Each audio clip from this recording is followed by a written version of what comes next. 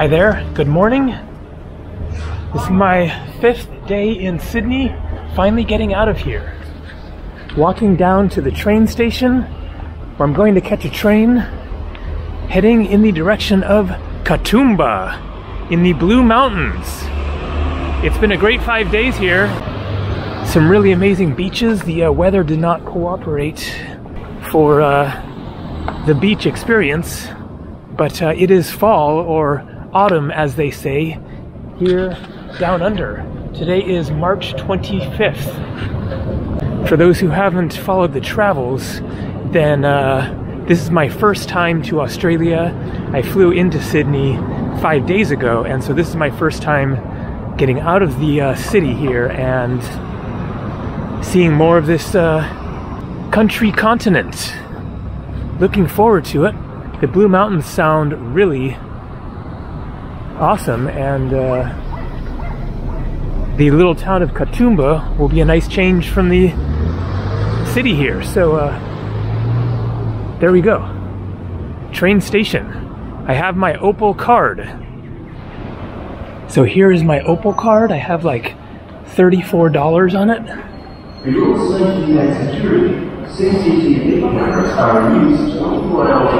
So I will probably have to catch a train from here to Central Station, and then I think that trains go from there direct like every 15 minutes to Katoomba, which is going to be about a 2-hour train ride.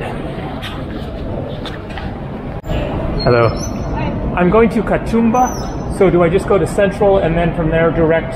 Yeah, do you know what platform it's leaving from? I don't, that would be great. So you've got to get 3 trains. Oh, okay.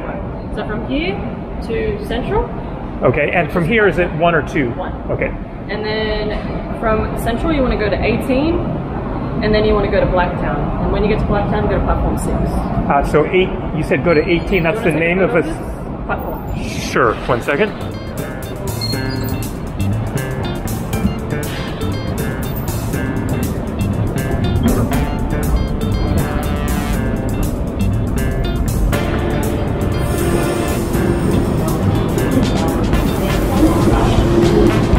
Here we go, train number 1.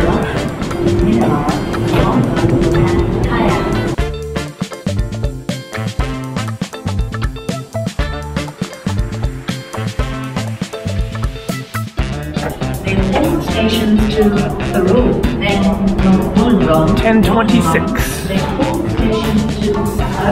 Now we need to find platform 18.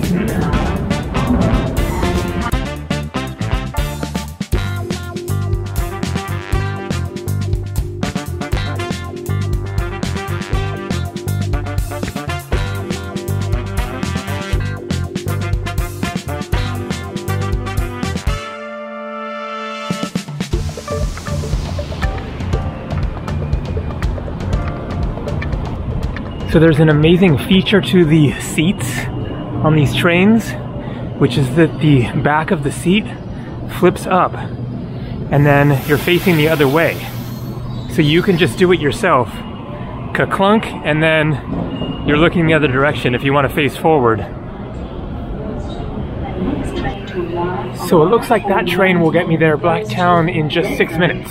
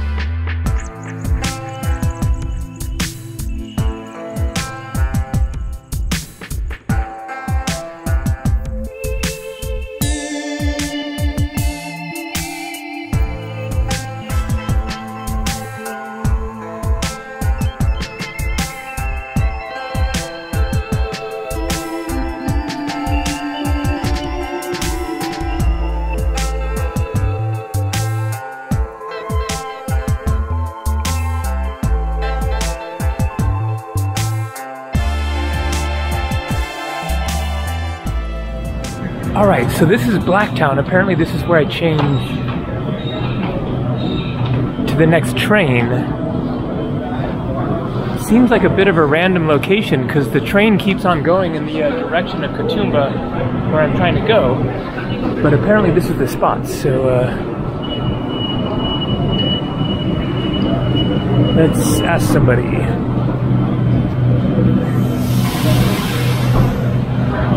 Thought that guy was going to be a train worker because of his vest. So I think that this might be the train in 26 minutes. Good morning, customers. Any customers Where's Katoomba? Service are advised. The next service. There we go. Customers from Blue Mountains. Okay, that's it. So I got some time. Please make your way to platform 6. The next service I have some breakfast to eat on me. 5 minutes. Thank you. So breakfast is cheese and raisin bran with milk. I have my own cup and bowl.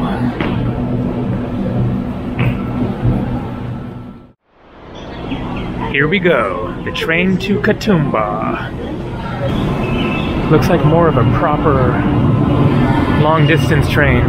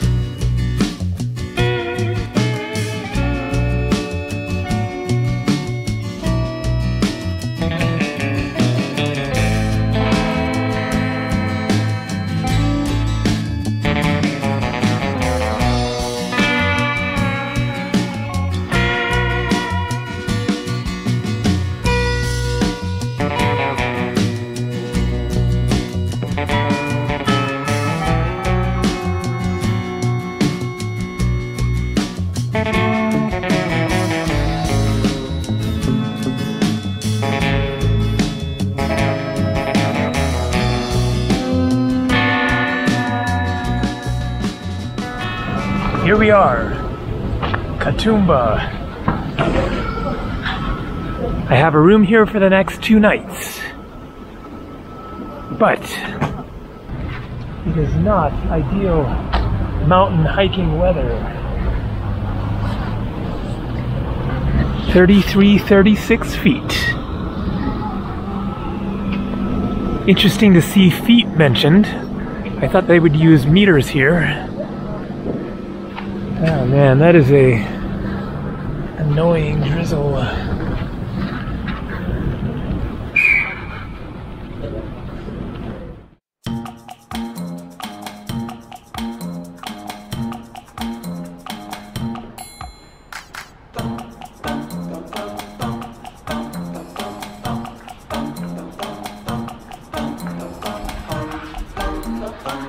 Emu, I think.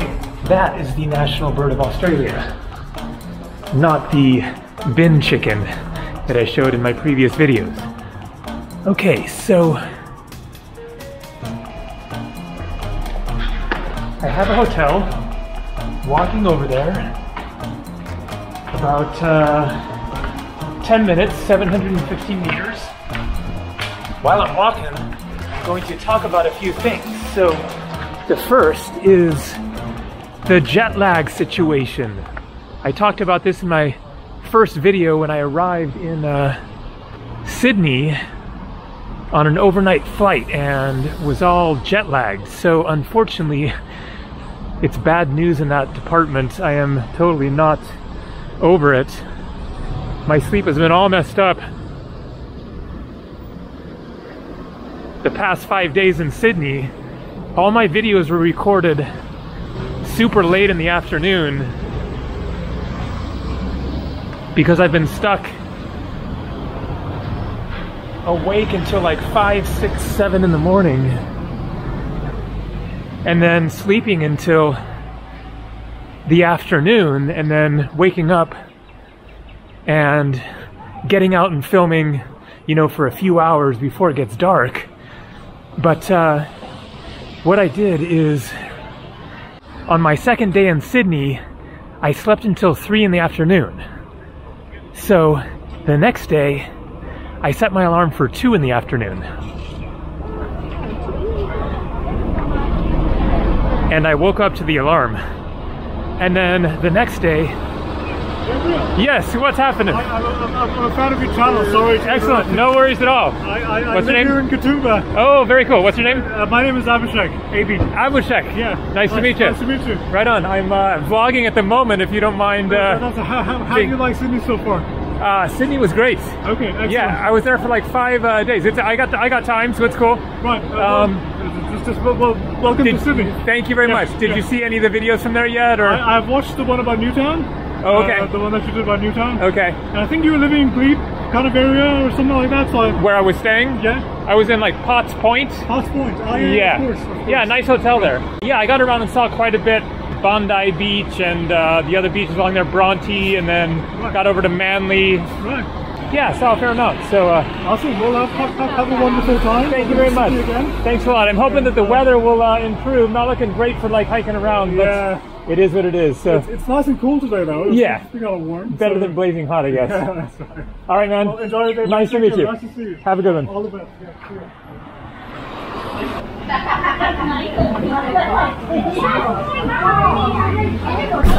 Classic little town. This could be, you know, in like Idaho or something.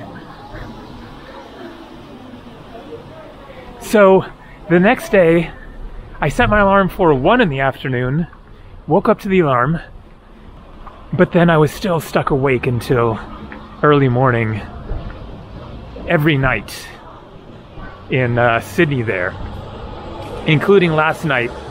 I didn't get to sleep until, I don't know, 5 or 6. Set my alarm for 9, so only got a couple hours sleep. So I'm hoping I can get through today and get to sleep at a normal hour, but this is a rough one. So the other thing that I wanted to talk about is like making travel plans and whether or not you should book in advance. Now, it just depends on how you travel. You know, if you're going for a week to Hawaii, yeah, you definitely want to book a hotel in advance. But somebody had recommended to me that I could find a cheaper deal on hotels if I would book like 2 months in advance. So that totally does not work into my style of traveling at all. And so I'm going to illustrate why. So I was in Sydney trying to decide where to go from there. Looking all directions, north, west, south, and a big factor is of course the weather. So Katoomba here was an easy choice because it is just, you know, 2 hours there from Sydney, get into the mountains, nice short easy train ride, and then you're out of the city, up in the mountains, getting a totally different kind of experience. But the weather forecast was this. And so I was seriously considering, like, should I do that? What's the point of going into the mountains and then getting sprinkled on, wanting to go for a hike, and it's all clouded up, you can't see anything. And so I was seriously thinking about, you know, whether to do something else and like maybe just catch a flight north, get up to the sunnier beach towns. But ultimately I decided to go ahead and go with this and hope that like there would be some sun or at least some breaks from the rain, maybe some breaks from the clouds, whatever. It's not showing like pouring down rain all the time, but this is looking pretty persistent right here. So anyways, that just kind of shows that I don't want to have hotels booked out for the entire next like 3 months in Asia when my travel plans are totally spontaneous, flexible. I book flights a few days beforehand. I book hotels usually the day before. There are so many variables, so many factors that determine my plans, and as soon as you get one day off from any of that, it screws everything else up. You know, get sick and you want to stay a couple more nights somewhere, and then you have all these hotels booked out in all these different places, different countries, whatever, and then now you have to like get back on track or else like cancel all these hotel rooms, which you're probably not going to get refunded for. That's just like an absolute nightmare. That just does not work for me whatsoever. Like, no way am I going to book a bunch of hotels out in advance, other than, you know, I booked 5 nights in Sydney before arriving.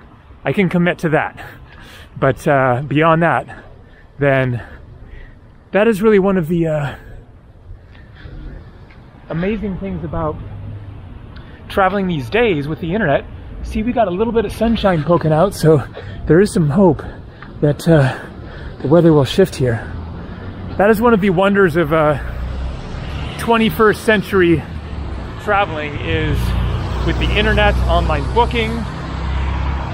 I have never not been able to find something in a city like the same day. I have had some bad luck with not great places and expensive places, but that is just the price to be paid. I also find lots of great deals.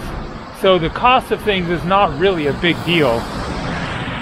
And in no way would that counterbalance the situation of having all these hotels booked out and having to, you know, stick to that. So anyways, there are certainly reasons why you might want to book everything in advance for your trip, but not in my case. So all right, time to get into my hotel here, get checked in, hopefully, if it's, you know, available now, and then figure out what I'm doing, because going on a hike right now in this weather is not sounding all that appealing.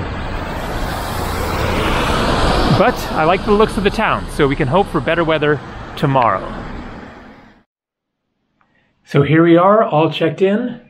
I have a private room in a hostel. It's a really amazing hostel building, so maybe I'll show it sometime later, maybe in another video. But all the amenities, TV that I won't use, double bed, in-suite bathroom, nice view, Wi-Fi, all for 120 Australian, that is 80 bucks US. So not cheap, especially for a hostel, but it is Australia, so that's the way it goes.